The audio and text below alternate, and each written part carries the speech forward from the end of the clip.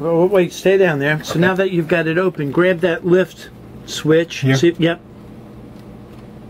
Okay, it's working. Just not until it gets half full.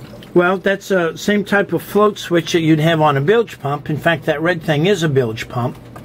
So that hose, pull out the air conditioning condensate hose. So that's what was not installed when we came on the boat.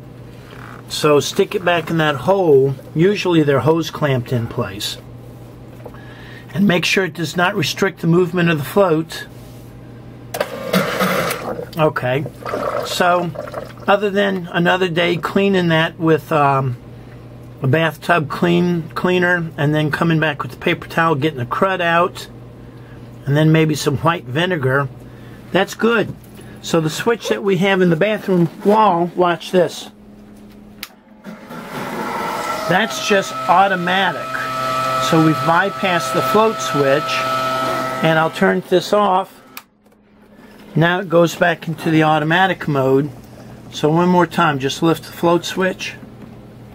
So that works, with one exception. The circuit breaker on the 12-volt panel has to be turned on to energize the float switch in the bilge pump.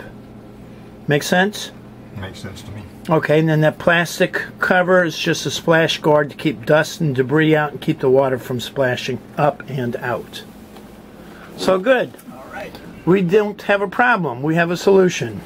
I like solutions.